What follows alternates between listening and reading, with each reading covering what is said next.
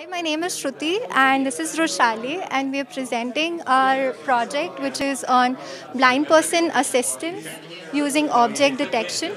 So the objective of our project was mainly to assist visually impaired people in order to detect objects while using Google Glass so that they get spoken cues and know what is it that they are really seeing.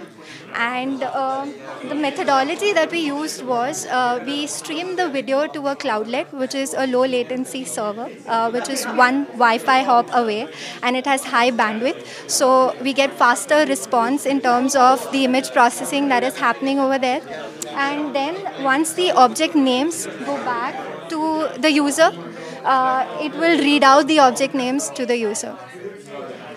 So, like I mentioned earlier, our key components were Cloudlet, Gabriel, and Inception. Inception is a state-of-art object detection model that was implemented by Google researchers, and we simply used it as a black box to get our results. And on results, we noticed that each frame was being processed in 200 to 300 milliseconds of time, which is pretty fast for object detection model, considering how much processing power is actually needed on the background.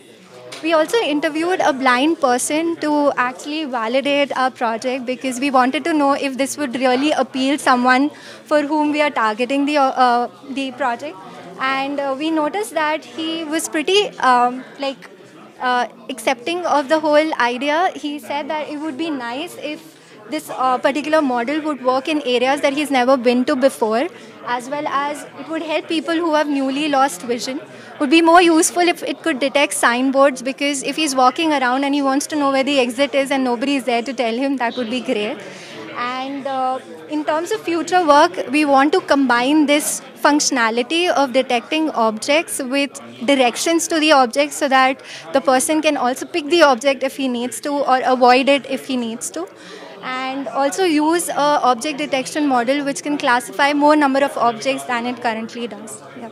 So as you can see, she's looking at the laptop and it shows that it can see a notebook. It also predicts computer, mouse, desk as the other options because these are in the vicinity. Then the next thing she's looking at is a paper towel, and it shows toilet paper, paper towel as the alternatives of what she's looking at. Then another thing she's looking at right now is an analog clock. You need to move it a little. Yeah, and as you can see, you can find an analog clock.